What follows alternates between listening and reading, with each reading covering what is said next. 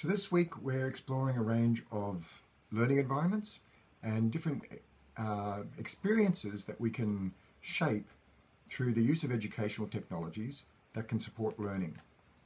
So we'll be looking at the idea of virtual learning environments and the various learning management systems and tools